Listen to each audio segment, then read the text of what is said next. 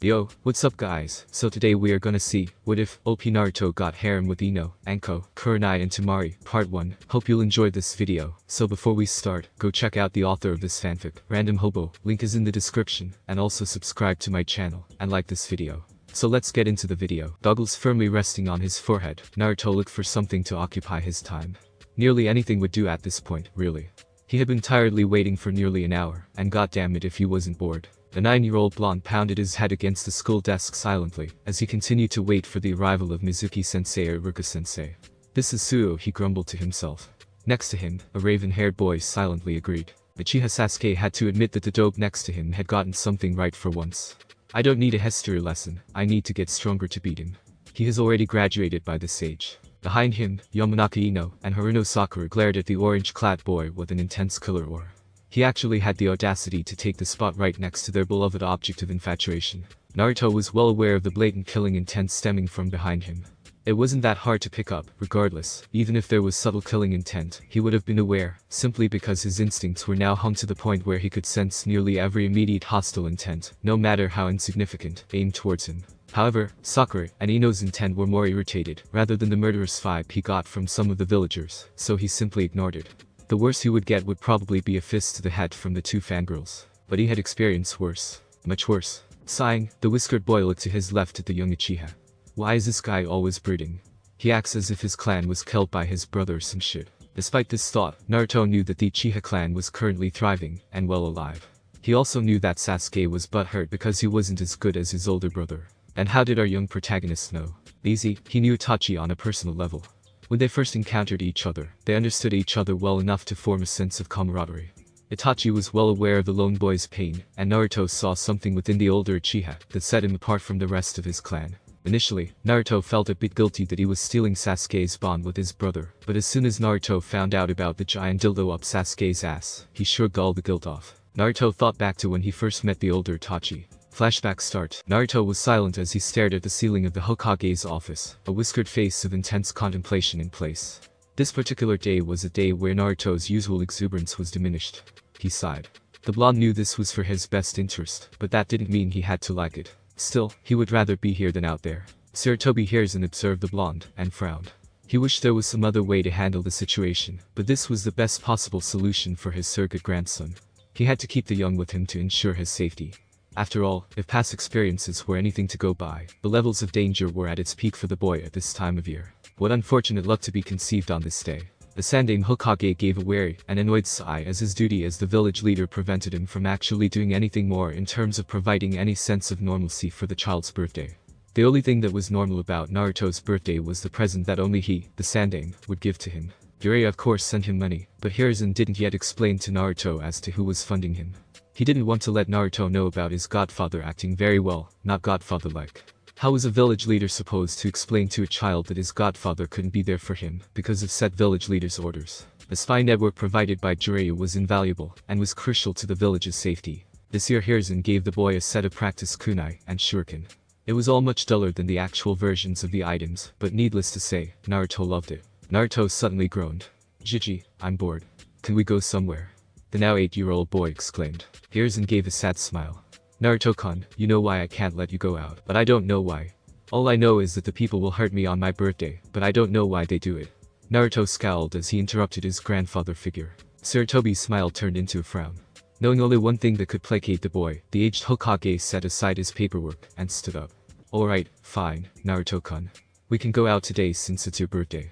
I'll even treat you to some Ichirakus. Does that sound good? Yada. In an instant Naruto was standing up and enthusiastically pumping his little fist in the air. Hiruzen chuckled. Alright, get your stuff, and we can head out as soon as you're ready. Suddenly, Hiruzen's assistant, Mew, could be heard from the now slightly open door. Hokage-sama, pardon the intrusion, but the council wanted to speak to you about some urgent matter. Hiruzen frowned. Tell them I'm busy today. Sandaime gave a good-natured smile to the blonde. After all, I have an important matter to attend to. Naruto beamed at the Hokage and latched onto the old man's robe. Hiruzen returned this affectionate gesture with several gentle and affectionate head taps. Mew's next words were a bit hesitant. Are you sure, Hokage-sama? The matter is regarding possible intrusion of Orochimaru. Say no more. I'll be there, Sandaime interrupted rather sternly. At those words, Naruto's heart shattered as the boy's shoulders slumped depressingly. Tears threatened to spill as he bit his lips to keep himself from crying. Failing miserably, the Sandaime knelt down to the boy's eye level. I am so sorry, Naruto-kun. If I could, I would retire right now for you, but the village really needs me. You understand, don't you? Despite feeling slightly betrayed, Naruto nodded glumly. Hiruzen stood up and frowned. If only someone else could. Oh. If I'm not mistaken, it looks like Itachi came back. He felt the presence of one of the most prodigal shinobis coming in. Hiruzen then turned to the crying and knelt once again. Naruto-kun, I promise I'll make it up to you, but in the meantime this will have to do, okay? Naruto looked confused as he looked up to Sandaime's eyes with slightly blurred vision. Before he could ask, sounds of clothes rustling and movement resounded from behind him. Bamboo Captain Kamitachi, Weasel, mission reporting mission number 3041. Status. Success, a sudden monotonous voice said. Ah, Kamitaichi-kun, that is good to hear. However, I now have another mission that only you can accomplish. Do you accept it? Hiruzen spoke with a smile. Realizing what the old Jiji was doing, Naruto giggled. Ignoring the laugh and presence of the young boy, Itachi straightened up and bowed. Yes, Hokage-sama. He knew it mattered not what kind of mission it was. If it was perilous, and he needed to risk his life to complete it, he would do it in a heartbeat for his village. He would be a weapon of Konoha. He would be the Hokage's tool. He would be an instrument whose sole purpose was to do as asked, and kill if necessary. The air babysitting Naruto-kun here Sandaime quickly coughed out. He would be Konoha's most accomplished babysitter. Wait, what? Naruto gave a cheerful wave and snickered. Flashback end. Of course, the knowledge of him and Itachi being friends was a secret to everyone but Naruto, the Hokage, and Itachi himself. Well, at least Naruto considered him a friend. An older brother even. Dope, Sasuke said, pulling Naruto from his thoughts. Team retorted to the young demon container. Naruto glanced at his raven-haired classmate when he didn't respond. What the hell, why did he even talk to me? Naruto frowned. Whatever, I'm just gonna ignore him. Sasuke, noticing the attention of the blonde was elsewhere, frowned. Everyone should be paying the utmost attention to an Uchiha when one speaks to them. In an irritated voice, he spoke once more. Dope. Naruto sighed and continued to ignore him. I wonder what time we can get out of class. I want some ramen. Oi, Dope. I'm talking to you. Sasuke was practically seething at being ignored. He was an Uchiha. Someone of his prestigious caliber should ever be ignored. What the hell do you want, team? Sasuke smirked, and Uchiha would always get his way. It was in their divine right. Chen. I don't know what you're talking about. An Uchiha like myself would never address you first unless we were ordered by the Hokage himself, and even then. The sliding of the classroom door interrupted Sasuke's self-pretentious speech. A random person came in. Attention class. Iruka-sensei and Mizuki-sensei will be unable to come to class today due to unseemly circumstances, therefore class will be cancelled for today. Naruto grinned as a cheer erupted throughout the class. He knew that he was the reason for them not showing up. Oh, he knew all too well. After all, he was the prankster king for a reason. Naruto drummed his fingers against the countertop at his favorite little restaurant as he waited impatiently. Man, it sure is taking him a long-ass time. I wonder what the holdup is. Bored, Naruto looked at everything around him, noticing every little detail before his eyes rested on one 14-year-old Aim. He studied everything about her, her long brown hair underneath her white bandana, her fair skin while she worked, and then looked at her dark brown eyes. They were staring directly back at him. Naruto froze, instantly realizing he had been caught gazing at her. Instead of scowling or getting angry, Aim simply giggled. Don't worry, Naruto-kun, your ramen is almost done. You don't have to stare at me for much longer, she finished with a teasing tone. Naruto turned tomato red as he sputtered out, well, I didn't mean I'm not a pervert. He finally ended up screaming. A man's voice suddenly entered the verbal fray. Are you perving on my daughter Naruto? He yelled in fake anger, but Naruto didn't properly perceive it. Instantly recognizing the voice as Tuchi, Aim's father, Naruto's visage became horrified. Oi, Tuchi Oji-san, I'm not a pervert. I mean, yeah, she's pretty, and stuff, but I'm only 9 years old. Oh, so you do think I'm pretty? Aim teased with a victorious smirk. For the second time since he entered the ramen stand his cheeks felt blood rush through them as he tried coming up with an excuse. I didn't mean it like that, Ni-chan. He cried out. Aim pouted as fake tears brimmed at the edge of her eyes. So I'm ugly then. Tuchi smirked as Naruto pointed a finger at him. Look what you did, Oji-san. Your daughter is crying, and it's all your fault. He then turned his attention to the pseudo-crying girl. Aim Ni-chan, don't cry. You're one of the prettiest girls I know. Aim's demeanor did a complete 180 as she ran around the counter and engulfed the young blonde in a choking embrace. Aw, Naruto-kun. If only you were a bit older, I would nab you all for myself. I can't breathe. A blue-faced Naruto managed to choke out. Whoops, sorry Naruto-kun. Aim giggled as she let go of the sputtering while he breathed in as much air as possible. Tuchi chuckled at the children's antics. Naruto was always brightening the mood around here. The movement of the flaps of the restaurant indicating another customer had entered brought all their attention to the newcomer. In unison, AM and Tucci spoke with smiles on their faces. Welcome to Ichiraku Ramen. Why were you so late, Nai-san? Naruto screamed at the new arrival with a fierce glare. AM and Tucci bopped the young on the head. Naruto, that's no way to treat a guest of our restaurant. We thought you knew better than that. Before Naruto could defend himself, the customer sat down and patted the young blonde on the head. Itachi held his other free hand up as a gesture to calm their scolding. It's fine. I was a bit late after all, isn't that right, Naruto-kun? Naruto pouted with his eyes squinted shut and arms definitely crossed. HMPH. Team Nai-san was supposed to be here when I first got here. Itachi sighed and flicked him on the forehead. Naruto-kun, what did I tell you about calling me that? Ow? Naruto rubbed his forehead soothingly before turning his squinty scowl at Uchiha. And I can't help it. You're Time's older brother, and you were late. I think it's fair for Yaochup Team Nai-san for one day. Huff Naruto. AM and Tucci looked at each other before shrugging. Oh, we'll let you guys get reacquainted. We need to finish preparing the ramen. Did you want anything, sir? AM asked politely. I'll just take a vegetable ramen. Itachi started off. Screw that. Get him some miso ramen, AM Ni-chan. Naruto interrupted. He looked at Itachi with a desperate look. Oh come on, Itachi Nai, you have to at least try the best stuff for your first time. Naruto begged. Itachi chuckled before he looked at AM and nodded in confirmation. I'll take one miso ramen then. When she left, he patted Naruto on the head. So no more Team Nai-san. Naruto grinned. I guess you earned yourself a break. The rest of their lunch went by without incident as Itachi listened to Naruto talk about his day. When the subject approached the topic of the academy, the demon container then turned to Itachi. Hey, how come your little brother is such a punk-ass big cow? Standing over him was a smiling AM, who had evidently slammed a giant ladle on the blonde's head. You were saying something, Naruto-kun. She said almost too sweetly. I was saying, why is your brother such a sweet little angel? Itachi's mouth twitched in amusement as AM nodded in approval.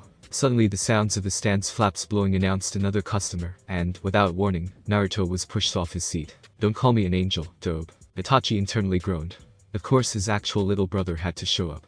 Naruto angrily started to get up in order to retaliate, but Itachi held him back with a gentle grasp on his shoulder. Naruto simply sighed, and ignored the younger Uchiha before he turned to the older one. Alright, Itachi and Naruto froze as he caught his verbal slip. Oh crap, he winced internally. Of course his freaking slip of tongue had to be in front of Sasuke. Oh Kami, he's gonna freak. Sasuke glared at Naruto. What did you just call him, Dobe? Nothing, Naruto quickly retorted. Sasuke gritted his teeth. If he was about to say what I think he was about to say. Itachi quickly stood in between the two younger occupants of the restaurant. He turned to his younger brother in blood. Sasuke-kun, what is the issue here? Did you come looking for me or did you come simply to antagonize your friend here? Naruto scoffed at the term friend. Sasuke seemed to agree with Naruto as he glared at his older brother.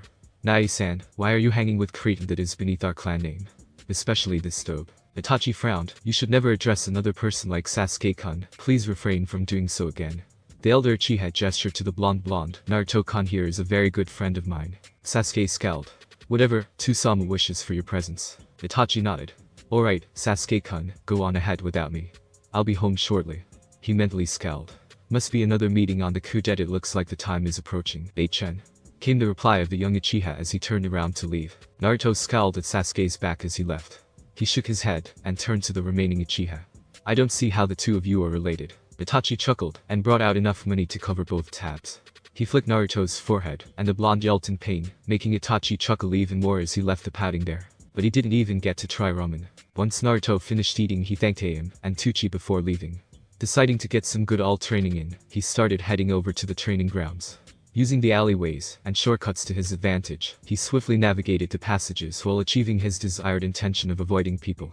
It would do him no good to run into anyone when he was alone. They didn't really do anything to him in broad daylight, but the occasional villager or shinobi would gain the courage to throw something at him. That included tomatoes and rotten food, as he recently found out. Other times it would be more lethal. Naruto kept quiet and stealthily walked to training grounds 43 when he knew that was always empty. He didn't really know any reasons why, although he suspected it had something to do with training ground 44 making weird feral and animalistic noises. Oh well, as long as it keeps people away from me it's fine, he thought as he headed towards his intended training grounds. I wonder if that weird youthful guy is gonna be around. Naruto frowned as he recalled the memories of the strange exuberant man.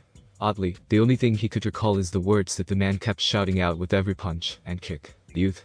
Youth. Naruto cringed as the image of a green spandex man punching and screaming at the top of his lungs about youth assaulted his mind. Shuddering at the thought of him, Naruto never ever wanted to be near that guy, unless it was for shinobi purposes maybe. Despite his eager tendencies, Naruto knew the man was pretty strong at the very least. He was working out like a madman without tiring every time Naruto saw or heard him. The caterpillar man would have several boulders attached to him while he did whatever exercise. Whether the exercise be running up walls or impossibly steep cliffs or ravines, the man always did it in extreme way. Either attach multiple huge boulders to weigh him down, or sprint up only on 2 fingers. No weak man would ever do that. Anyway, Naruto decided that since no one else would take the time of the day to teach him, he'd learn on his own. He looked at various shinobi training, and tried to copy what they did. Of course, this was all done discreetly for obvious reasons. And that was how Naruto trained everything well, everything that wasn't chakra-based. Naruto couldn't do shit with his chakra, and it absolutely irritated and puzzled him to no end, even though they had just unlocked theirs this year like every other Year 4 Academy students would. It was sort of a rite of passage, he suppose, at least that's what Chiji told him. However, surprisingly, when Naruto unlocked his chakra, everyone in a half-mile radius passed out, himself included. The Hokage was there when he woke up, and tried to explain everything to everyone about what happened. He said, Naruto-kun has too much chakra, and the density of it was blah blah blah. Naruto didn't really pay attention because firstly, unlocking your chakra was painful as hell, and he was super exhausted after he regained consciousness, and secondly, when did he pay attention to anything important? Never. That's when. Although he made a mental note to fix that issue soon. Suddenly, a scream broke Naruto's train of thought. Yo youth. Youth. Youth. Okami, he's close, Naruto mentally grimaced. He trudged towards the source of exuberance after some deep contemplation. It took a few moments, but with some common sense, and the powerful need, and wanting to get stronger, he reluctantly decided to go study the strange man. The enthusiastic screams of passion grew even louder until he finally arrived hidden in the dense forest. Well, he was here now. For better or for worse, not even he knew. Okay, first he ran laps. No wait, did he stretch first? Well, no shit, he stretched first. Everyone stretches first. Okay, so let's restart stretching first. Laps, the basic push-ups and shit, then the advanced and crazy weird push-ups and shit, and then Naruto paused for a moment with a puzzled expression. Damn it. What the hell did he do again? I can't concentrate right now next to this emo tip. Naruto glanced at the raven-haired boy next to him who was currently glaring at him. It had been like this ever since that incident at Ichiraku's. As soon as Naruto was within a 200 feet radius of Sasuke, the young Uchiha would find him, and try to burn holes into the young blonde's very being. It was pretty uncanny actually. It would have been a pretty impressive feat of determination if it wasn't so creepy. Like, seriously. A wall could be separating the two, and as soon as Naruto walked around the corner, Sasuke's duck-ass head would be fully rotated to glare at him, while his upper torso was facing a completely different direction. Seriously. What the fuck? And to make things worse, wherever Naruto sat, Sasuke would sit right freaking next to him. Team, I'm flattered and all, but I don't play for that team, so, if you could kindly get away from me, that'd be splendid. Sasuke blushing from embarrassment while the girls glared at the whiskered boy for implying something that would put all of their efforts down the drain. The guys on the other hand loved it. Kiba was practically howling with laughter, while Choji chuckled. Shikamaru muttered a quick troublesome while having the faintest grin. Shino seemed to be impassive, but the shuddering of his chest and shoulders indicated silent laughter. I am not gay, dope. Sasuke hissed. Then why the hell do you keep staring at me, and keep sitting near me? For the whole week on top of that. Naruto challenged. Stating these facts aloud seemed to have brought a heart-stopping realization to the girls who worshipped the young Uchiha. Many of the young females, including Ino and Sakura, looked at each other with worry and a hint of panic in their eyes. Why was Sasuke doing all those things? Naruto smirked at Sasuke who just gritted his teeth. He didn't really want to explain that he was jealous of Naruto's bond with his older brother, along with wanting an explanation on how and why they were closer than Itachi and himself, his actual brother. Naruto continued smirking at the black-haired boy, which seemed to piss him off even more. Oh man, I love moments like these. Naruto was brought out of his thoughts when he heard something whizzing towards him. On instinct honed from all his life, he ducked and saw an eraser fly over his head hitting the desk behind him. Naruto. Barked Iruka, obviously the person who had thrown the object at him. What was that for, Iruka-sensei? Naruto yelped. Iruka frowned. That was for not paying attention. Naruto looked incredulous. What? Are you serious of all people? Mio, for Kami's sake, look at the emo bastard next to me. He's been staring at me for the past few days. Not to mention he's been staring out the goddamned window for the past century, and you didn't throw anything at him. Iruka looked thoughtful as he conceded a bit. Well, I suppose. Too bad, Naruto was on a roll now. And look at the two bimbos behind me. All they do is stare at Sir Emo ass. He jerked a thumb towards a still glaring Sasuke, and you don't ever see them getting something thrown at them. Sakura and Ino didn't even hear him as they continued their dreamlike stare at the raven-haired boy, apparently having quelled the question of Sasuke's sexuality from their minds. Naruto then pointed to a sleeping Shikamaru. And this guy. He's literally slept in every class since day one. At this point, everyone was staring at Naruto in awe, including Iruka, with one similar thought on their mind. When did the dope notice all these things? Naruto then turned his attention to Kiba, who was now clearly outside the classroom window playing with Akamaru. He's not even in class. Need I say more? Naruto looked outside with confusion on his face. What the hell, when did he get Kiba? Get your ass back in here. Kiba clicked his tongue in annoyance before he climbed back through the window, albeit begrudgingly. Naruto then glanced at Hinata, contemplating whether or not to expose her for her similar fangirl-like endeavors towards himself. Hinata, who thought she was next on the target list, ducked her head with a furious blush. The blonde seemed to have changed his mind about calling her out on her weird stalking habit, and resumed his rant. And look at Choji, what in the actual fuck? Look at him. He has a damn grill in front of him with meat on it, and you're gonna call me out. Choji blatantly ignored everyone as he threw some more meat on the grill. Everyone's sweat dropped at the sight. Naruto looked defeated. Alright, I'm sorry, Naruto, and thank you for bringing this to my attention. Now everyone that was mentioned has detention. This set off a set of reactions, none that Naruto was hoping for. Sakura and Ino squealed at the prospect of spending more time with their precious Sasuke-kun. Shikamaru didn't care since he was just gonna sleep that time away anyway. Choji shrugged. He'd just eat more of the snacks he carried to pass the time. Kiba didn't care much. He had just received Akamaru from his clan, and wanted to bond with the little dog as much as possible. Since they were now official partners, detention would be fully and gladly spent with his new bud. Sasuke, however, was a different story. The young prodigy seethed at the blue-eyed blonde boy with evident rage. Dope, look what you've done. Naruto was about to retort when he felt two separate fists collide with the back of head, along with the shout of Sasuke's two #1 fans. Yeah, idiot, look what you've done. They yelled in unison. Ow. Sakura-chan, Ino-chan, that hurt. Naruto whined as he nursed the back of his head. Sakura and Ino huffed as one. That's what you get for getting us all in trouble. Not that we mind, both girls added in a silent afterthought. Whatever, Naruto mumbled. Naruto pouted with comical tears streaming down his face. Man. I don't think it would even matter if you brats had detention or not. It's not like it's gonna change anything. So luckily for you guys, detention is cancelled, but seriously, back in my day. Naruto then went on to rambling on about today's generation needing to discipline themselves until the dismissal bell rang. Without any hesitation, Naruto darted out the room quickly with a scowl on his face. He had had enough of the people in the classroom, and the bullshit. Naruto kicked at the ground as he walked along the village. He kept his gaze down, and ignored the villagers' open disdain for him, having learned early on to not make eye contact, or else he'd incite some form of retaliation from anyone within a 100-yard radius. He quickened his pace to the training ground he was heading to. Civilians weren't allowed on the shinobi's turf, so at least he'd be safe from them over there. Of course, it was natural that he would have had a few runs in with some angry shinobi every once in a while, but the most they did was send him packing from the training grounds with some harsh words. He approached the training ground with a mental sigh of relief.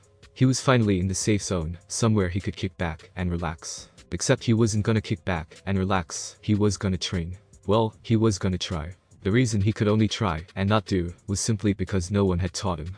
He couldn't really try and learn on his own because he never had the proper material at his disposal, and he couldn't obtain them through stores with him being the pariah of the village. This meant that as the scorn of the village he was constantly thrown out stores for simply being in there, and the instructors at the academy regularly sneered at him for even approaching them, so that was a no-go. Well, everyone except Iruka-sensei and Mizuki-sensei. But the two aforementioned never had time because they were always grading papers and busy with some other teacher stuff. That's why his training regimen was usually taken from other shinobi he was able to observe on the rare occasion that he wasn't found out by them. Today, Naruto was gonna be following his own regimen, and another that he observed from a rather happy fellow. Naruto scrunched his face up as he tried remembering the man in the green spandex suit's regimen for the umpteenth time. Oh yeah. I remember, Naruto yelled emphatically as he set to run 100 laps. And that was only the warm-up. Naruto huffed and puffed as he ended his last lap. Son of a gun, that was pretty tiring.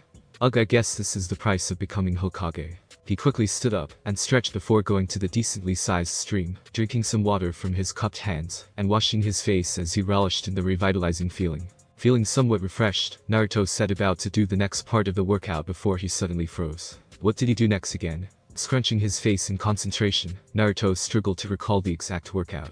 His eyes panned across the training ground hoping for some kind of memory spark. When his eyes fell on some boulders he yelped in triumph. Oh yeah, now I remember. Man, am I getting super smart or what? Then he realized the details of the workout's next step. Oh damn it all. He walked to the area with boulders littering the ground with great resignation. The green-clad man with the caterpillars above his eyes must be batshit crazy to do this. After dreadfully reaching his destination he stared at the rocks with a somewhat blank look on his face. Yes, I gotta do this if I wanna be Hokage someday. Fuck me sideways, he groaned as he lifted a boulder with his arms. Once there, he threw it in the sky, and positioned himself to be as ready as he could. Naruto was lying down face up with his chest panting from the brutal workout he just endured. Thank Kami, my stamina is fucking awesome.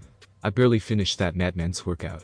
I don't know how that guy can move like a damn snake while I move at the pace of a damn turtle. Needless to say, walking laps around the training ground using only your hands was a tough workout, especially with a pretty giant-ass boulder balanced on your feet. Well, it wasn't giant, but hey, a big-ass rock on your feet that weighed nearly 50 pounds was pretty impressive, though Naruto saw the caterpillar man doing it with a boulder as big as a rhino. But well, one day I'll get there. I mean, that guy must be strong if he can do that crazy exercise. Suddenly, Naruto was put on alert mode as he heard footsteps approaching his location.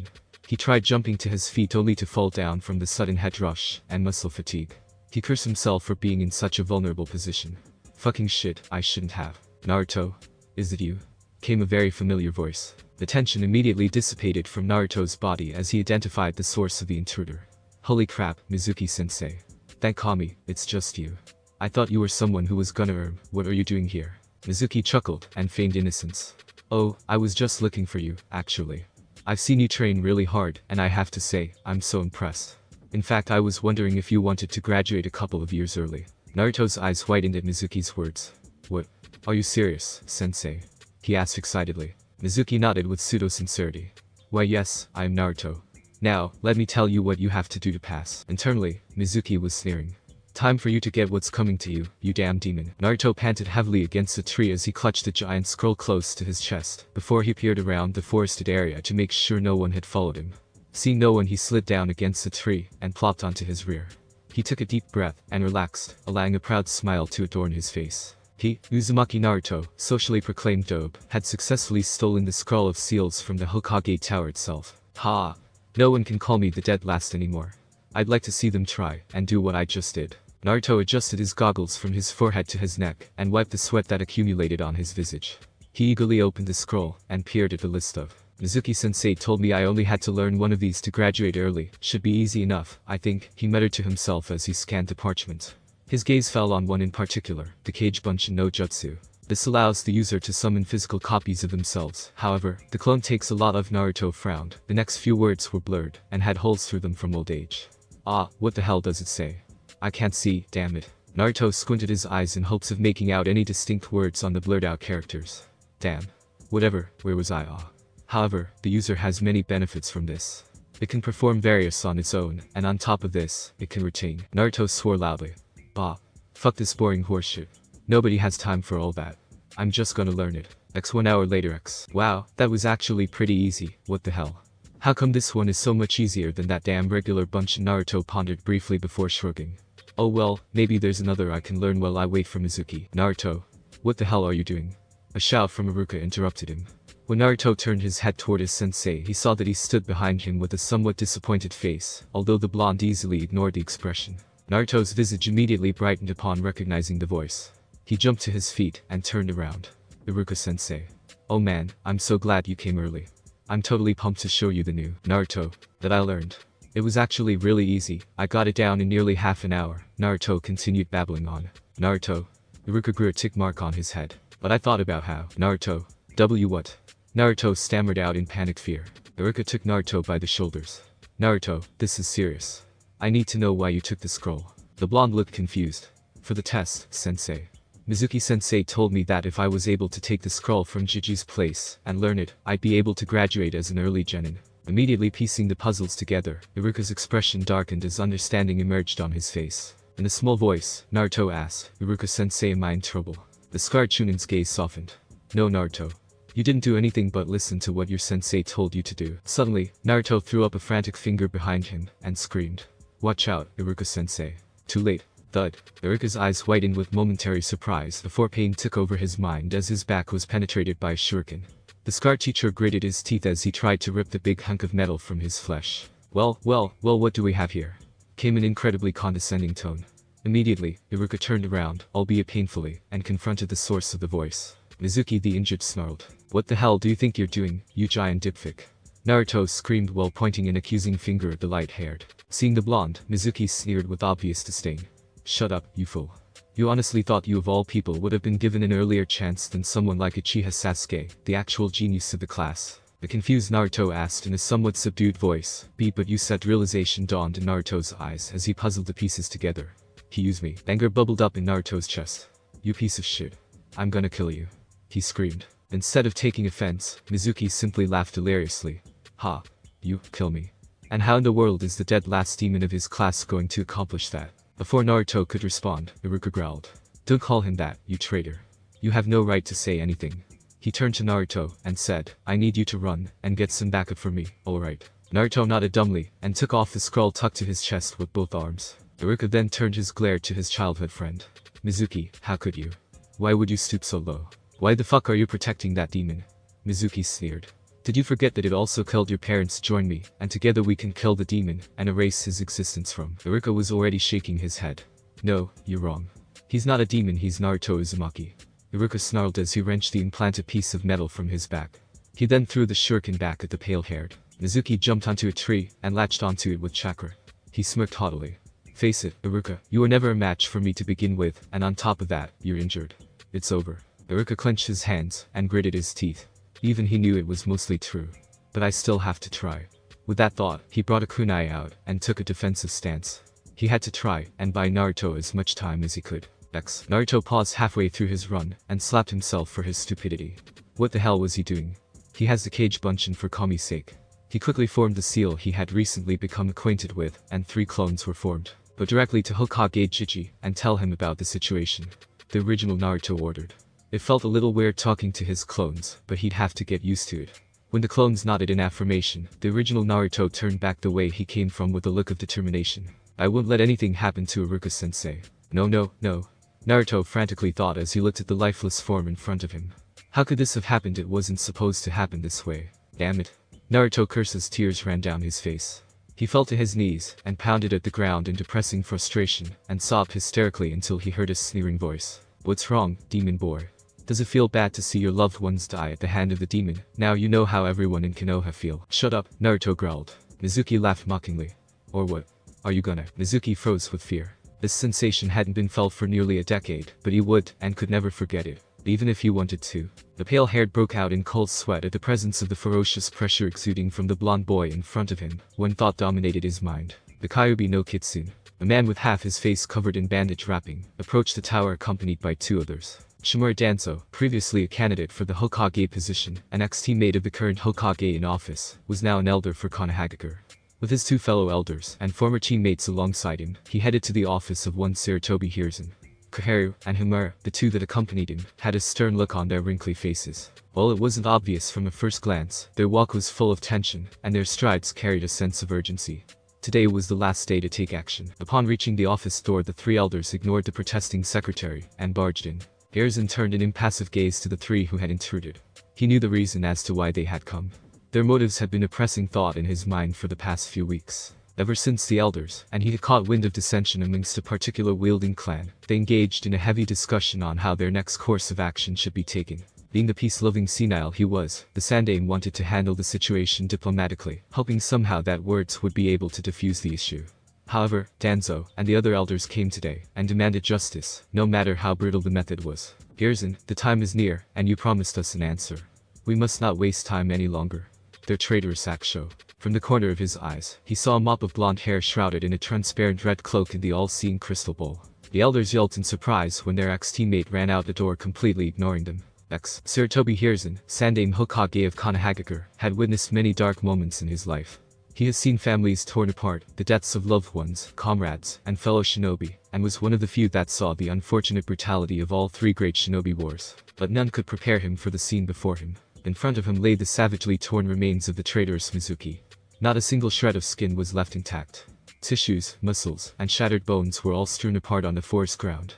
Blood coated the once normally green grass red, and a heavy trail of blood led to 2 forms on the ground. Naruto was on his knees rocking back and forth, clutching Iruka's head to his chest, all the while sobbing with unrestrained sorrow. A solemn expression took hold of the Sandaime's face as he approached Naruto before gently placing a hand on the young Jinchuriki's shoulder, making the grieving boy lift his face to meet his village leader's eyes. Immediately, the Hokage knelt, and the young blonde immediately clutched onto his robes desperately. Naruto tried reining in the turbulent emotion that coursed through him, as the Hokage stood in front of him but failed miserably. He dreadfully dabbed at his face with his blood-coated sleeve, trying to halt the liquid that manifested from his eyes. I'm sorry, Gigi, I don't know what he kept calling me a demon. He killed Iruka-sensei. It was just so hectic. One moment I see red, and then next, Mizuki is dead. Hiruzen interrupted the young boy's babbling. Naruto-kun, all of this was out of your control. You aren't at fault for anything, do you understand? He said sternly yet gently. Naruto shook his head despairingly. I should have said no, he asked me to do this. Hiruzen interrupted the young boy again, but the blonde continued in a whisper. Why, Gigi, what did I do to deserve this? What did I do to deserve everyone's hate? He looked up to the Sandame's face, and gazed with teary eyes. I'm tired of not knowing, Gigi. I got Iruka-sensei killed because I was stupid and weak. Sandame took his shoulders, and spoke in a firm yet warm voice. Naruto-kun, believe me when I say this was not your fault. As to your request, we'll discuss that later. Now sleep, my child, you don't need to worry. I'm here for you. Naruto nodded, knowing that was the best he was gonna get out of the leader, and felt his eyelids grow heavy. One last thought rang through his mind before he entered the blissful void of sleep. I'll fix myself to be the best, Iruka-sensei, that's the promise of a lifetime. Naruto sat in the chair in front of the Hokage's desk, and swung his feet in a bored childlike fashion. Hey, when does he or she get here? I wanna start training. Sarutobi Hiruzen pinched the bridge of his nose in obvious agitation. It had been a whole 2 weeks since the Mizuki incident, and he had kept Naruto with him in case of a mental breakdown, making sure that he'd be there for his surrogate grandson. Yet it seemed as if he didn't need to worry because the boy was nearly back to normal. Hiruzen observed Naruto's every action from the beginning, and all of the signs pointed to the theory that Naruto didn't remember killing Mizuki in his chaotic frenzy. However, that wasn't why the Hokage was a bit irritated. The problem was that Naruto was now obsessed with training because Kami knows why, and the little blonde wouldn't stop bugging the old man about it. Hiruzen simply shook his head. Naruto-kun, there was no guarantee that the person we were talking about would show up today, and besides, you know that the person is busy. How about you go home for today, and come back tomorrow? Naruto's shoulders slumped at the thought of waiting another day. He plopped onto his 2 feet, and replied in a grumpy tone. Fine. He thought about what he should do. The academy was on a summer break, so he literally had nothing to do. He could always pull some pranks, but he didn't feel like it due to all the recent events. Hiruzen exerted a tired breath as he watched the little blonde exit the office, and went back to previous thoughts. The problem that was rising from a particular clan did not bode well for him or Konoha, and he was sure the elders were going to come back sooner or later. He grimaced as he paged his secretary. Mayu-chan, please set up a meeting between the elders and I ASAP. Yes, Hokage-sama. Both Naruto and Hiruzen had forgotten what day tomorrow was. October 10th, the day that the Kyuubi no Kitsune attacked. It was also Naruto's birthday. Fuck. Naruto cursed himself for being such an idiot. How did he forget today? Of all people, how could he forget? Naruto stumbled to the ground as the pain in his leg finally caught up to him. I guess the adrenaline wore off now, he grimly realized. He shakily got up to his feet only to fall again. Damn it, he cursed. He looked over from the direction he came from, and saw the mob generalizing towards his direction loosely. Naruto chuckled darkly when he heard them scream out the usual bullshit. Find the demon. He went this way. Don't let the bastard escape. Make him pay. If he had received a single ryo for all those phrases he had just heard, he'd have enough to buy out the entire elemental nations, and then some. It was so fucking cliche, and he heard it a shit ton of times more on this specific day than any other. October 10th. Yep, it was an absolutely great day for a birthday. Naruto gritted his teeth in pain as he once again attempted to stand up. He had to get away now, otherwise the mob would catch him again. Footsteps pounded towards Naruto's general direction as he hobbled along desperately. Taking a glance back while moving, he failed to notice the figure right in front of him.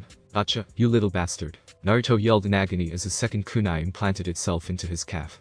Surrounding him were mostly civilians, and very few shinobi. Now that he effectively couldn't run, they had him cornered. Knowing this, Naruto simply curled up in the fetus position, and closed his eyes. He tried protecting himself as best as he could by using his hands to cover his face, the seemingly primary target for the mob's punches and kicks. Suddenly, all of the attacks ceased, and he felt himself being taken hold of by the arms and legs. Trembling and shaking, Naruto fearfully opened his eyes to see himself being taken by the shinobi outside the village walls. He strained and pulled with all of his effort to try and free himself, but it was for naught. How the hell was a 10-year-old supposed to free himself from some battle-hardened shinobi? Please someone, anyone, he cried, and whimpered for someone to save him, but it all went unanswered. If it weren't for the seriousness of the situation, he would have noticed that this was the first time he had been taken outside of the village walls. I'm so sorry. I don't know what I did. I'll stop, just please let me go. Naruto begged. As an answer, one of the shinobi who was carrying him punched him square in the stomach, involuntarily forcing blood to cough out. Oh, don't worry, we won't kill you just yet. No, that would be showing you mercy. We're gonna make sure you suffer for years and years to come. One of the shinobi spoke in a low voice. The group of 5 shinobi then reached the forestry that surrounded the village, and quickly entered the somewhat dense foliage.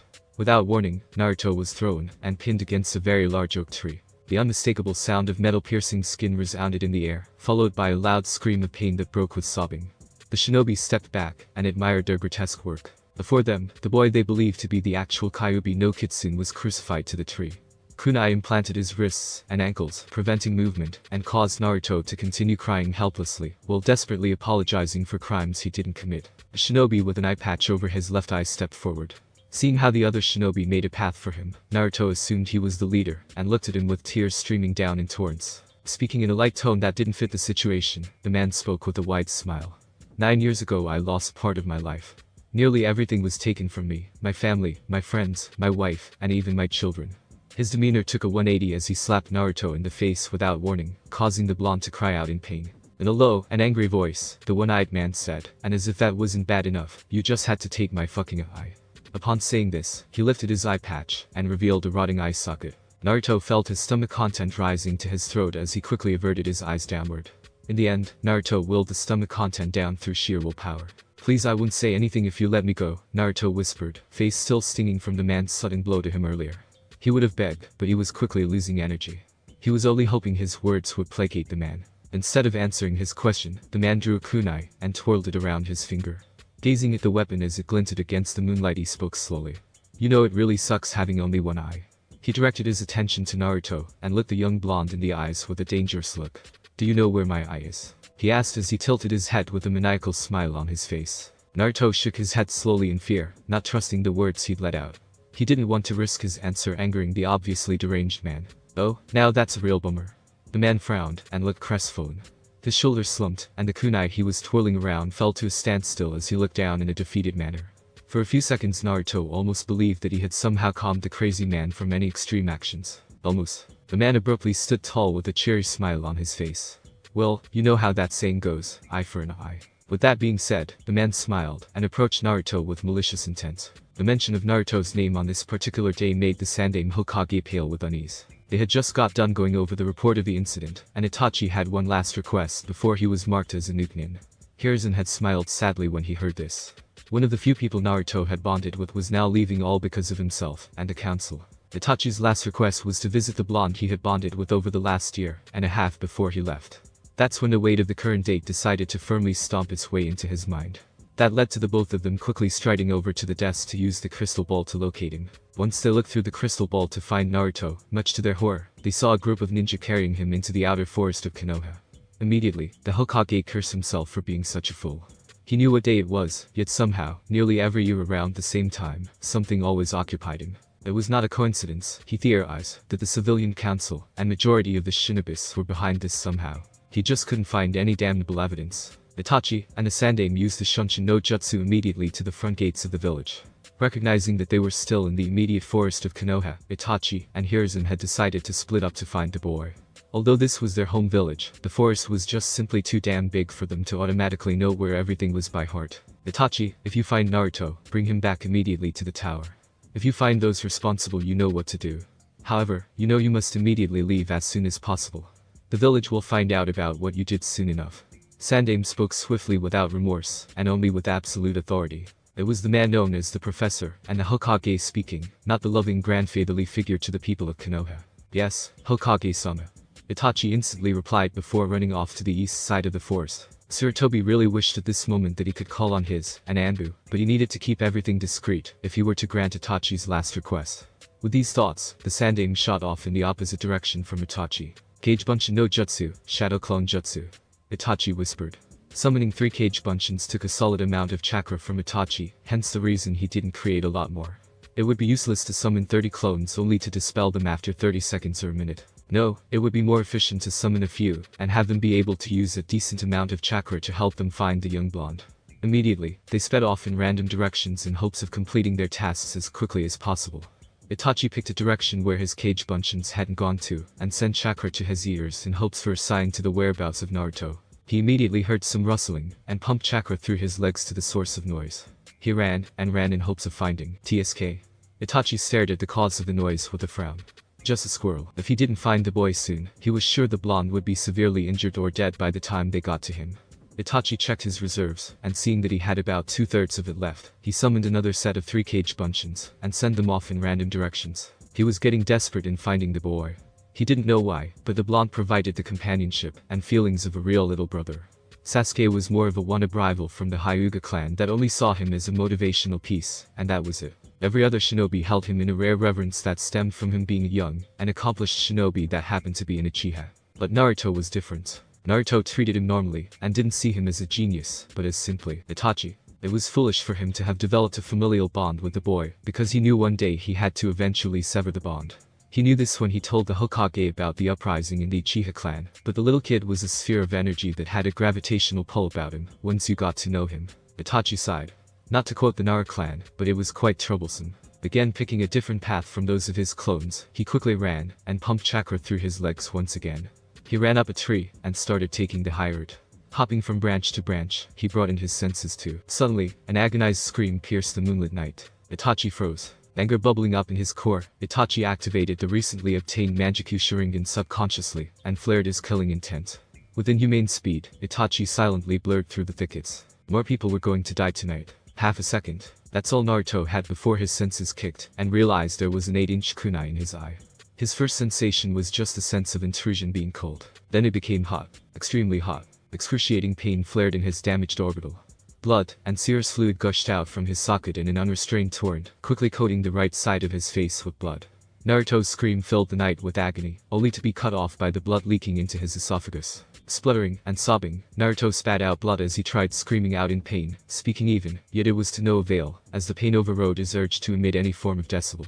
For reasons unknown, the grunts of the shinobi group came forward and ripped the kunai out viciously from the boy's limbs, and let the demon container drop to the floor like a heap of trash. Naruto immediately took to the fetal position and whimpered uncontrollably. At the sight of this, the shinobis roared with laughter and continued jaunting at the Jinchuriki's expense. Everyone encircled the boy and took turns spitting and kicking at the demon boy. Suddenly, everyone froze as they felt as though a very dangerous predator was in the vicinity. Killer intent took a hold of everyone like a giant wave had just crashed upon them.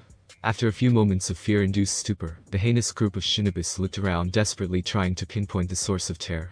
No one made a sound except for the still whimpering Naruto. You have all made a grave mistake, Kaiten. Ryuka no Jutsu, fire release. Racing fire. The voice whispered. Suddenly, a figure jumped up into the night sky with his silhouette against the bright translucent moon.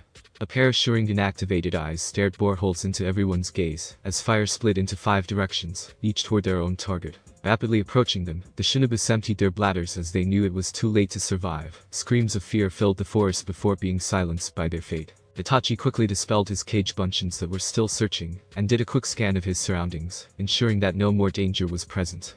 After confirming that there was indeed no more danger present, Itachi approached the near-dead boy he came to know as a younger brother. Anger bubbled once again in Itachi's core as he realized what they did to the young boy. Kneeling down to the sun-kissed blonde, he began healing the small wounds. He had a basic proficiency in medical ninjutsu due to his Sharingan. However, it was only basic. He wished now more than ever that he should have given more attention to it. The late Naruto managed out with his good eye closed. He cracked a small smile. Team Nai-san. Itachi shook his head incredulously. You must be strong to make light of this horrendous situation, Naruto. Don't talk to Naruto. Save your energy, you're going to need it. Taking the boy's silence as an answer, he continued to patch the minor injuries. To heal the Jinchuriki's broken bone was out of Itachi's medical ninjutsu's league. The basic healing would have to be done for now. Completing his simple healing process, Itachi then bit his thumb, Kuchiyus no Jutsu. The cloud poofed and revealed a slightly larger than average crow. Why did you summon me, Itachi-san? Asked the crow in a surprisingly deep baritone. The crow looked around his surroundings before looking at the boy with a kunai embedded in one of his eye sockets. The crow's reaction looked disgusted. Humans were the most barbaric organisms to walk this forsaken world. Kuro-san, I need you to find and relay a message to the Hokage. He should be easy enough to find if you search for his signature from the sky. The older Uchiha answered. Kuro, the crow summoned, simply nodded his affirmative. And what does this message entail? Please inform the Hokage that I have found Naruto, and he'll be arriving shortly. Please also inform him that Itachi leaned in and whispered something to the crow. The crow's eyes widened with surprise. Are you sure you want to do that? The repercussions could be severe. You especially don't know how that process could react. Especially because of the certain being that is held. No, I don't think you should go through with this. It'd be painful for the boy on top of that, we would be uncertain in knowing if it would work, though. I have made my decision, it must be done. Itachi interrupted with a stern voice. He had already put a great amount of thought behind this. The crow looked apprehensive but eventually nodded. Itachi was one of the strongest shinobi this world had to offer. Kuro would trust in the genius of the Uchiha clan. Itachi turned to the still form of one Uzumaki Naruto. He knelt down and called out softly, "Naruto." Itachi grew worried as the boy with his good eye closed didn't respond. Just as he was about to act, the boy moved his hand to his cheek, almost touching the kunai that had been forcefully implanted into his socket. He held his hand there on the verge of making contact with the weapon, before finally dropping his hand on his cheek. "It hurts," Naruto whispered hoarsely, voice trembling full of pain. I know. But I need you to be brave for me, okay? Can you do that for me?" At Naruto's weak nod, Itachi continued, "The kunai ruptured everything in your eye. If I were to take it out, you would be blind in that one eye." I figured as much, as Naruto said quietly with tight lips. "However, if you choose to do so, I can replace it, but the process itself would hold an untold amount of pi. No? I won't take your eye just so I can see Itachi Nai. I'd rather go blind than hurt someone I love." Naruto spoke loudly with ferocity. Screw that. He wasn't a sissy bitch. Itachi gave an amused smile, not that Naruto could see. Always thinking about others, Naruto-kun. Sometimes it's good to be selfish. Naruto managed a small pained smile. Hell yeah, I'm always thinking about others. Heroes always think about others, and they get all the ladies. He chuckled weakly. Just kidding, brooders like the team always gets M, which is complete bullshit by the way. Itachi again looked at the boy with slight awe. Just how do you do it, Naruto? Always remaining strong and steadfast. I wouldn't be using my eyes, so you don't have to be worried. Oh gross, Itachi Nai. I'm not gonna use one of those bastards' eyes. They just assaulted me, so screw them, and they're shitty. Not theirs either.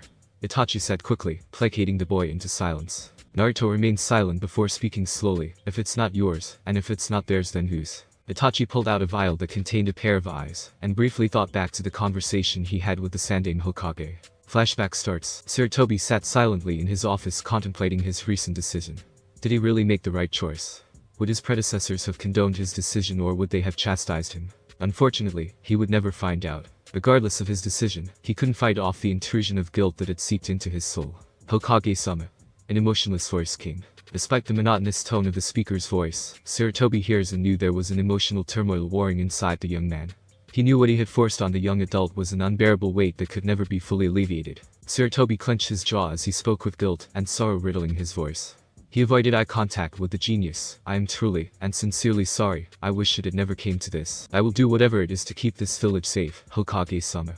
I nearly regret nothing. However, I would like to tell you I had failed in one aspect." Sarutobi gave a sad smile. "I would have never expected you to kill your own. Even though I know that you're not the perfect ninja, now I have to ask. Did you perform that Tsukiyomi on young Sasuke-kun? And were you able to obtain the Manjaku Sharingan?" Itachi shook his head. "I simply knocked my little brother out. I didn't see a reason to put him through such torture. The incident tonight should be well enough to motivate him to be stronger." Itachi's fist clenched ever so slightly. This did not go unnoticed by Sarutobi as Itachi continued. "And I was successful in killing Shisui Uchiha, successfully obtaining the Manjaku Sharingan without using his eyes. However, I would like to take them as keepsake, Hokage-sama, if you don't mind, that is." Sarutobi understood immediately. The bond between the two Uchihas was akin to brotherhood.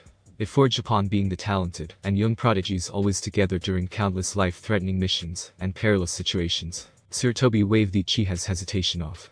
"It's fine, Itachi-kun. It's the least I could do for you, especially after all you've done for us." Itachi then cleared his throat somewhat awkwardly. "Actually, Hokage-sama, there's one more thing I would ask of you. If it was alright with you, I would like to make one more visit to one Uzumaki Naruto." The Sandaime froze. The mention of Naruto's name on this particular day made the Sandaime Hokage pale with unease. "How could I have forgotten?" Flashback ends. "Don't worry about trivial matters like that. Just answer the question, Naruto, yes or no."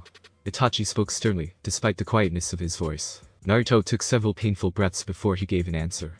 Grimacing, he spoke slowly. "Well, not much of a choice if I want to keep my eyesight, I suppose." Naruto tilted his head towards Itachi. This action elicited a giant wince from the young blonde. Naruto held himself still, and let the pain dull out before he asked, "As long as it's not your eye, I'm fine with Itachi Nai." Itachi allowed himself a small smile as he tried to steel his nerves. He didn't know anything about surgical processes, but he hoped he didn't need to. When he was healing the minor cuts and bruises, he felt the deeper lacerations and broken bones healing on their own. When he focused his attention, he felt a malevolent chakra at work. He suspected it had something to do with the Kyuubi no Kitsune. That piece of information alone was what Itachi was basing this whole eye operation on. He was relying on the seemingly miraculous healing prowess of the Kyuubi. In the small amount of time since the situation made itself known, he put an impressive amount of thought into his next course of action. In the precious moments he had to think, he ended up deciding that the risk would be worth it. Even if the procedure failed, it would still result in the loss of an eye. And if it succeeded, then Naruto would come out stronger than ever, hopefully to the point where nothing even remotely similar to this situation would ever occur. So if that was the reward from all this, Itachi would have to risk it. This would be the last time he'd ever be able to watch out for Naruto for a long, very long time. He just hoped it would pay off. Quickly muttering a quick Cage Bunshin no Jutsu, Itachi ordered his shadow clone to pick up the blonde into a more comfortable position. As soon as that was done, Itachi set the vial that contained Shisui's eyes onto the ground next to the lying flat on his back. Kneeling next to the side of Naruto's face with the kunai stuck in it, he gently tried tugging the kunai out, only to find it stuck. Naruto involuntarily let out a yelp of pain at Itachi's action. Despite Uchiha's good intention, Naruto couldn't help but scowl slightly. Of course, any facial movement that even slightly contracted the muscles around Naruto's right eye flared a sudden increase in pain. So he yelped again. Man, this fucking sucks, man. From here on out, my luck better multiply into infinity and beyond, cause I am tired of all this bullcrap, he thought, as the pain dulled to a more bearable amount. Naruto, I'm gonna have to heat up the kunai with flames slowly, so it doesn't stay lodged in your socket. I'm going to heat it from the handle, so I don't burn the rest of your face. In other words, it's gonna hurt like a bitch. Naruto finished. Itachi let out a small H-chan in affirmative. Naruto grimaced once more. Well, sooner is always better than later, right? Itachi summoned another Cage Bunshin on top of the other one. Ordering them to hold Naruto down, Itachi quickly placed his hands on the handle, and used an extremely simple katen to coat his hands with flames. Naruto gave a loud gulp as he waited for the kunai to heat up. He didn't have to wait long as he felt the metal starting to heat up to the point of it being similar to lukewarm. Naruto's pace of breath quickened from the anxiety of waiting. Despite the brave face he put on, this whole thing was actually quite freaking scary. Naruto didn't know why he expected the pain to be sudden, but he did. Every time he experienced pain, the suffering was always delivered swiftly. Should be the same for this time, right? Kami was wrong. The first sign of his error was the fact he was becoming extremely uncomfortable, well, as uncomfortable as you could get with the kunai already embedded into your socket. Naruto gritted his teeth as he felt a small degree of burn. Can you pull it out now? A short tug that led to more pain answered him. It's not hot enough yet, and I can't go any faster, or I might cauterize the flesh around the wound. That would effectively seal this kunai as a permanent fixture to your face. I'm sorry, but bear with me, Itachi murmured. Naruto let out a strained noise indicating pain was building up. He clenched his jaws and grinded his teeth furiously. His fingers penetrated the ground as he exerted pressure, hoping somehow that grasping at something tightly would dull the ever-increasing pain. He thrashed against the shadow clone's restraining grip on him to no avail. He cried out desperate pleas for Itachi to stop, to end the suffering. In response, Itachi continued whispering encouragement that fell to deaf ears. Right as the pain reached the apex of Naruto's tolerance, the pain immediately died down to a small ache, eliciting a somewhat relieved gasp from the "Is it out?" he whispered as he opened his one good eye to see Itachi smile and nod. Naruto shut his one eye tightly and bared his teeth as the open air hit his gaping socket. It felt like a brick ton of salt against an open wound. He took in a deep shuddering breath as he adjusted to the strange emptiness and pain of his eye socket. Now this is the hard part, right? Itachi hesitated a bit before answering. Pursing his lips, he spoke unsurely. Naruto, I really don't know what is gonna happen, but I believe you should and can expect pain, and lots of it. I'm going on a whim here as to this final step. Do you still want to continue? One sapphire eye stared at Itachi dully. I don't know, I am scared. I don't think I can handle this, Naruto finally whispered out as tears escaped his eyes freely. Naruto didn't know why he had to be so weak. It should have never turned out this way, if only he had been. You're strong, came the quiet yet stern voice of the only Uchiha present. Naruto shook his head. No, I was never strong. I couldn't even protect Iruka-sensei, and I can't even protect myself. Itachi lifted his hand briefly and flicked the whiskered boy on the forehead. Don't be baka. You are stronger than you'll ever know, trust me. Hearing those words brought a strange effect to Naruto. He still felt all the negative emotions, but the words of his older brother instilled a new sense of security in him. If a genius amongst genius saw something in him, perhaps he himself can one day see it. Thank you, Nai-san, Naruto whispered. He looked up towards the night sky and continued, I think I'm ready. Itachi patted the boy's head before giving a grim nod. Let us begin. X. Naruto had thought he had known pain to an intimate level. Well, Sally fucked that notion sideways and tossed it in the trash. Cause what he felt at this moment. That was painful. He tried screaming, but he found his throat parched and was barely able to whimper. He tried thrashing against the cage bunchins that were restraining him. He tugged and kicked, but it was to no avail as he felt his world explode with pain. Yet underneath all that pain he felt something incredibly difficult to describe. He felt something different. As vague as that was, it was the truth. Yet if he had to describe the strange sensation, he would have to say, evil. However, thank Kami, the feeling Naruto had felt lasted for a few seconds, seeing as to how he passed out from the pain. Again, thank Kami. Where am I? Why does my head feel like it's been hit with a Fuma shuriken? I wonder if Nai-san is still here. Itachi Nai. Hearing no response, Naruto groggily awoke to an all too familiar place, albeit blurry. He knew exactly where he was. The familiarity of the place assaulted his sensitive senses. The clean antibacterial scent attacked his already sensitive nose. The whiteness of the room, and the texture of his clothing which felt much like a gown, were dead giveaways as to where he could be. Yeah, he knew exactly where he was. The place that he hated waking up to. Konoha's hospital. That or he was at some crazy OCD freak's house with an extreme hospital fetish. Naruto groaned as he tried moving. His body felt like complete crap, everything fucking hurt, and he was sore as hell. What the hell caused this? Last thing he remembered was, the memories hit him like a tidal wave. Naruto closed his eyes, and took a deep breath.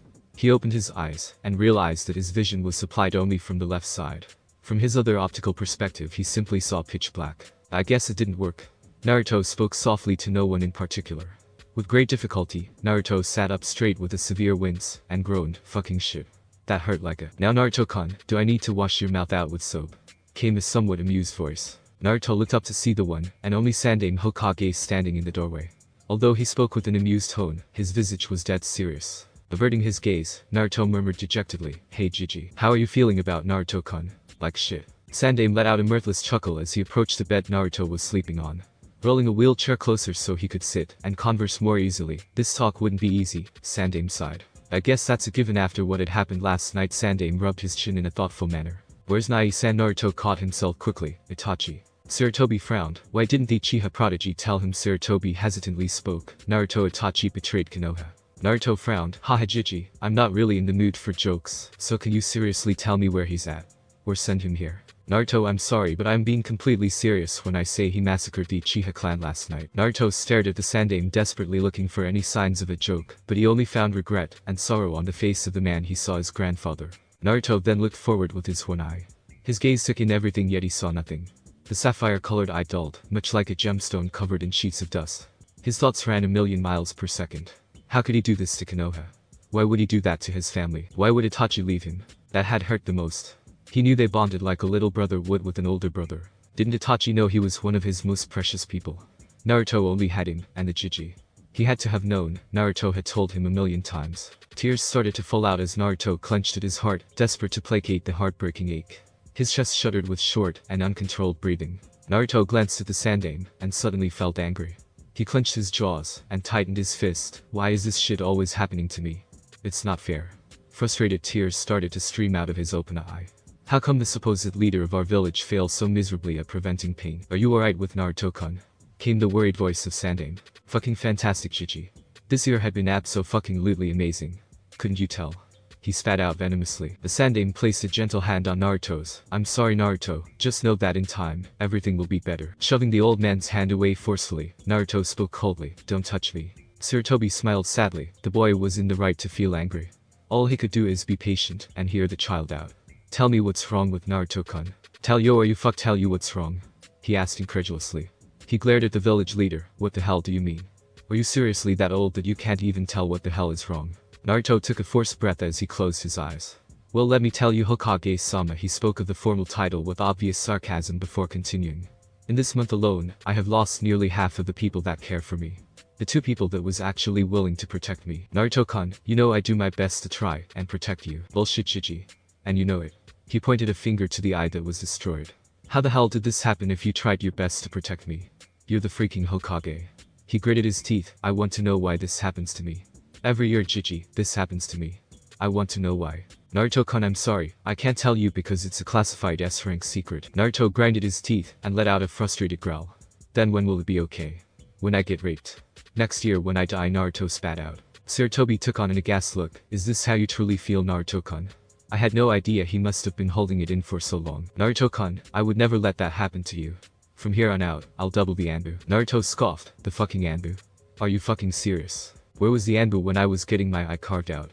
Naruto yelled with angry tears rolling down his face. He was about to continue his angry ventilation when a sudden sleepiness sensation took hold of him. "Whatever Hokage-sama, I'm done, leave me alone," Naruto muttered as he went to lay back down. He turned his back to him, effectively ignoring the sad face on the wizened old man. "Very well Naruto-kun, just knows that I love you, and better days will come for you." If Naruto had heard him, he certainly gave no indication that he did. Silence ensued as the Hokage took his leave. Sarutobi hears and sighed as he walked outside into the hallway.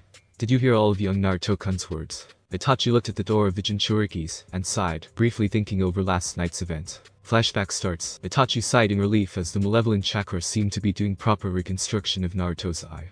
As soon as he shoved Shisui's eye into Naruto's bleeding socket, a dark and evil chakra immediately emerged, and snaked its way from Naruto's navel area to up his chest, and slithered along the neck, until it finally went towards his orbital socket. Almost immediately, the burnt skin of Naruto returned to its natural tan hide. Tendrils reconnected themselves along with various muscles and connective tissues. As this was happening, Naruto screamed only to have it turn into a pitiful whimper. Itachi closed his eyes, and sent a silent prayer to whatever kami that was out there to help the boy. To do anything to ease the boy's pain. Itachi's prayer seemed to have been answered as the boy seemed to fall into an unconscious state. Itachi's worry eased a bit. He had thought his surrogate brother had died, but the Kyuubi's chakra was still at work. However, instead of the chakra only reaching the eye, it had now spread and encased his whole body with the chakra. As soon as Itachi's cage buncheons came in contact with the chakra, their hands corroded a bit before dispelling. Itachi sat down and closed his eyes. Tears streamed out of the prodigy's eyes. It had been such an exhausting past 24 hours. The incident involving his clan had affected him more than he had let on. As much as he'd like to be the perfect shinobi, one without emotion, he just couldn't. How could someone kill their friends, best friends, and their family without feeling such a thing? Itachi was strong, a genius amongst a genius. But he was not a monster. He still felt every emotion torn through him just as any other human. He looked upon the night sky, and spoke to no one in particular. Shisui. I am so sorry for everything. He looked at the boy covered in the Biju's chakra, but know that you will live on through him in a way. He is strong-minded, and strong-willed much like you. His tears stopped as he let out his feelings. It had been way too long since he had shown any emotions. A few minutes later, Itachi sighed once again in relief as the chakra-enveloped boy seemed to thin out to the point where it wouldn't be fatal to come in contact with for a few minutes. Itachi knew not to touch the boy, when the vile chakra was so thickly saturating the boy's figure. However, he didn't have much time left, so he had to leave soon. So without a single care in the world, he picked the young boy up, while the chakra ate at his clothes and skin, albeit slowly. Itachi gritted his teeth. This pain is nothing compared to Naruto's suffering. He hugged the boy tighter to his chest despite the pain. A lone tear fell into the cheek of the unconscious boy. I'm sorry for everything. Flashback ends. The boy is in pain. Hopefully time will be able to mend his heart. Itachi wordlessly nodded in agreement with a slight frown on his face. He could practically feel the emotions rolling off from the young Jinchuriki's room. Hokage-sama, why didn't you tell him about his other eye? In all truth, I was going to, but he is emotionally distraught at the moment, and I don't believe being emotionally stable with a Sharingan in your eye is not a very good mix, the old man said honestly. Itachi nodded. The Uchiha clan was indeed a bit unstable like that his father. Nearly all his uncles and elders were power crazed, and tended to get a bit crazy. Shaking his head from his thoughts. Will I be allowed to see him one last time? Sarutobi hesitated before shaking his head. Itachi, I'm sorry, but you can't now. I know this isn't how you wanted to leave the village, but for Konoha's sake, you need to go again. I can't express how sorry I am for making you shoulder this whole ordeal. I knew what consequences my decisions would reap. I am happy to be of use to Hokage-sama. I will be in contact with you soon. Sarutobi watched as the loyal but now missing ninja, bowed before turning to leave. But before Itachi made use of a shunshin, he spoke softly but clearly. Please watch over both Hokage-sama.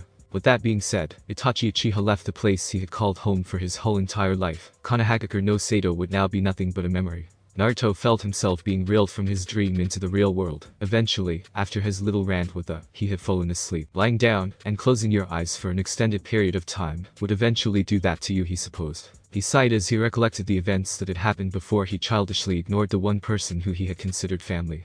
Amni-chan and Tuchi Ajisan were close in terms of bonds, but the Hokage Jiji was his Jiji, damn it. He needed to apologize. As if sensing his inner turmoil, several knocks were heard, followed by the sound of the door opening announcing someone was coming in.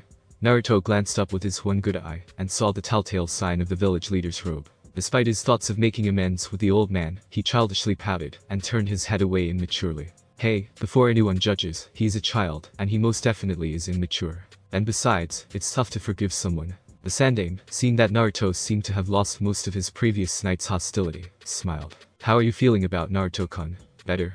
An impassive voice came. Mama, Naruto-kun, for much longer are you gonna keep this angry facade up? What?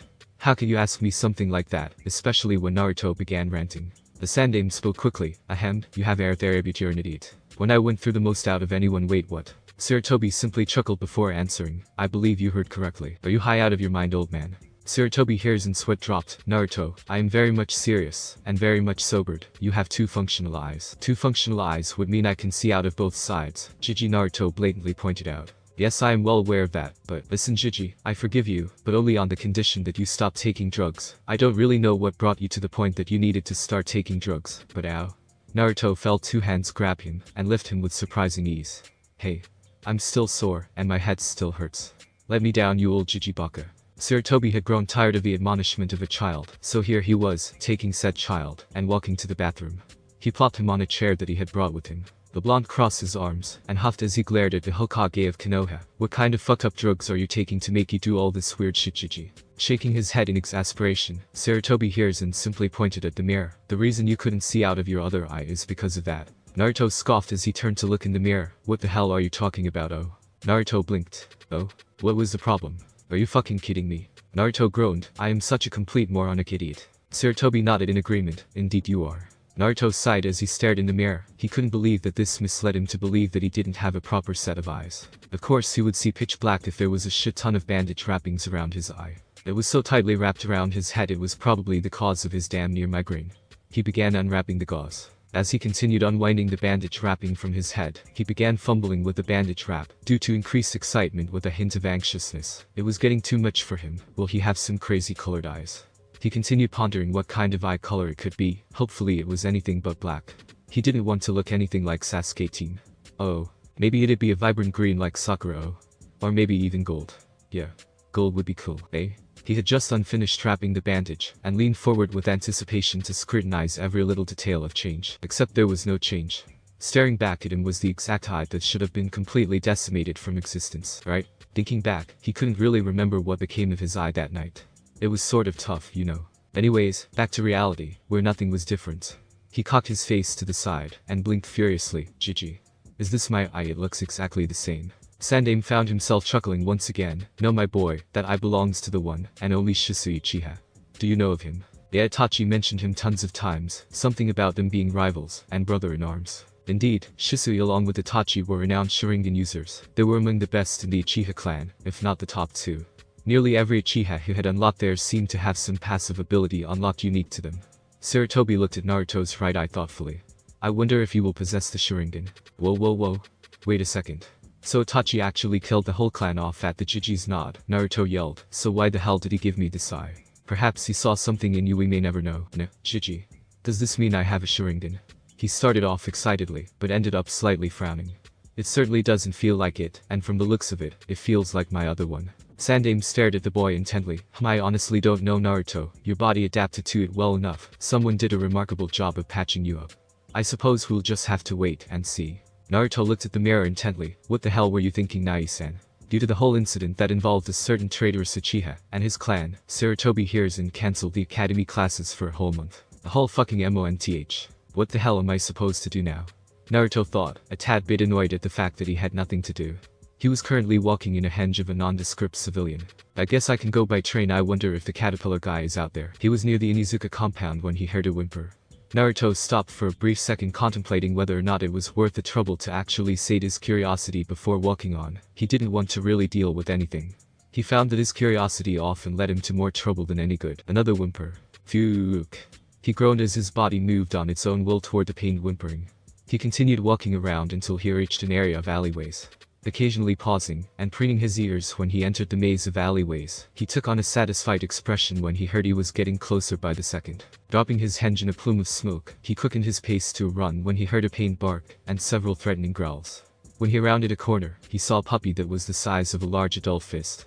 Surrounding the small dog were several larger dogs baring their teeth at the obviously injured puppy. The puppy itself had a black fur coat with hints of orange around his body's underside and paws. Naruto clenched his fists. If there was one thing he hated, it was bullies. Subconsciously letting out killer intent, Naruto picked up a lead pipe lying on the floor and roared. However, the lead pipe was not needed, as the dogs cowered at the unintentionally leaked kai. Naruto stared after the dogs that were bullying the pup for several seconds, before returning his attention to said pup. Naruto tentatively held a hand out to the nearly all-black puppy, only to see it bare its tiny canines at him. Naruto frowned. It was obvious that the puppy wasn't used to any form of help. Naruto's frown became even more pronounced when he noticed how malnourished the pup looked. Wow, this puppy reminds me of me. Naruto sadly thought. Naruto brought out a piece of jerky that he had been saving for himself as a treat, and offered it to the young pup while crouching, ever slowly trying to approach the small dog. As he drew closer with the piece of meat, the dog growled and snapped at the drawing hand. Naruto stopped in his tracks and sat. The dog needed some treatment, but without trust, Naruto couldn't get near him. So he waited patiently. even if patience wasn't his strong suit. And wait, he did. A staring contest ensued between both occupants of the alleyway. For what seemed like a century, the two continued staring until the pup finally gave up. A small smile tugged at Naruto's lip as he saw the dog extend its neck toward the jerky that had been placed on the ground, all the while staring at Naruto with suspicion. Suddenly, the dog snapped out and took the piece of jerky, immediately retreating with its back to the wall. The injured pup scarfed the jerky down in a heartbeat. Then it promptly fell over from what seemed to be exhaustion. Naruto sighed in relief as he scooped the young canine into his arms. Now all he had to do was find a place that could take care of the pup. Naruto frowned as he realized that most likely no one would care for anything that had any relation to the blonde. Realizing where he was near, a metaphoric light bulb appeared above his head. Duh. How could I forget? We're near Kiba's place. I think it certainly smells like him, Naruto thought as his senses picked up on a somewhat familiar scent. Kiba wasn't exactly his friend, but they got along well enough as classmates. Kiba, Shikamaru, and Chaoji were the few that treated him indifferently. They were the closest things he could call a friend. Kiba laughed boisterously as he chased his little furry companion down. Yep, this was the life, getting a pup, and then spending the rest of your days. Kiba halted his game of tags, and looked up sniffing the air. Ha, I know that smell if I'm not mistaken. This smells like the dog. Kiba, came the unmistakable voice of the whiskered boy. Yep, that's definitely Naruto. Kiba smirked. The puzzling thing was that there was another smell that accompanied the pariah. It sort of smelled like a dirty dog. Kiba wrinkled his nose and narrowed his eyes. He also smelled a bit of blood. His suspicions were confirmed as Naruto came running around the corner painting with a bundle of fur in his arms. Kiba, immediately jumping to conclusions, started screaming accusations at the. If it weren't for the severity of the situation, Naruto would have rolled his eyes. Instead, he ran up to the red-marked-faced tattooed boy and gave him a good, solid kick between the legs. Kiba's scream changed from accusing screams to a pained one. Naruto winced. No guy should ever have to go through that. Nah, whatever, it had to be done. Well, there were probably some other ways that Naruto could have stopped the incessant rambling of the Inizuka heir, but he didn't really have time. So one kick to the family jewels would have to do. Naruto then explained, listen here you ass. I found this pup being manhandled by some bigger dogs, so I went and rescued it, you jerk. At this, Kiba weakly nodded and groaned in pain. Anyways, I don't really know any hospitals or vets near here, so this is probably the best choice. Naruto lied. He was fully aware of the various medical treating establishments, but he knew they didn't like him for some odd reason he himself couldn't depict. So that's why I'm here. This pup needs to be treated, and you were nearby, so here we are. Now get up and treat the pup, you wimp. Naruto finished in a somewhat rushed manner. It'd do no good to be caught hanging around here. He didn't know how much of the shinobi populace hated him, but he wasn't willing to find out if the Inizuka clan shared the hatred. Naruto helped his classmate up and thrusted the dog into the boy's arms. So I can trust you to handle it right. Kiba nodded and closely examined the puppy. The puppy was bleeding, but it wasn't too severe. If anything, the cause for the unconsciousness might have been a slight infection or malnourishment, possibly both. Upon further observations, Kiba's eyes whitened. Oi oi oi. This is a Tibetan Mastiff and Grey Wolf hybrid. Naruto, where the hell did you find this pup? This is super freaking rare, Naruto. Kiba looked up to find the sun-kissed blonde gone. Kiba sighed, whatever, I'll just take it to mom. Come on Akamaru, let's get going. Thanks for watching my video, and make sure to check out the author of this fanfic. Link is in the description. See you next time, till then sayonara.